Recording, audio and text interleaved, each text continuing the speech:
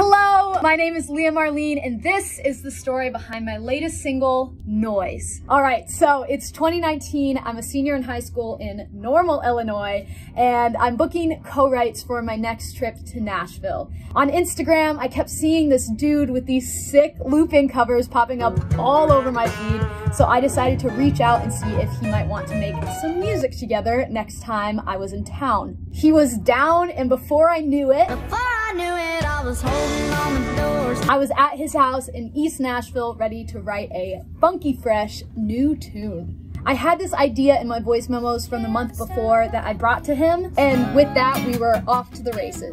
This song was originally about how friggin' stressed I was trying to figure out my life and my post-grad college plans and how to pay for things and yada yada yada. It felt like no matter how hard I tried to figure it all out, there was just like no good option, and there was noise everywhere, opinions everywhere, expectations everywhere, and it was just really overwhelming. This song was born out of that very specific frustration and time in my life, but I have found it to be so universal to so many life experiences I've had since then.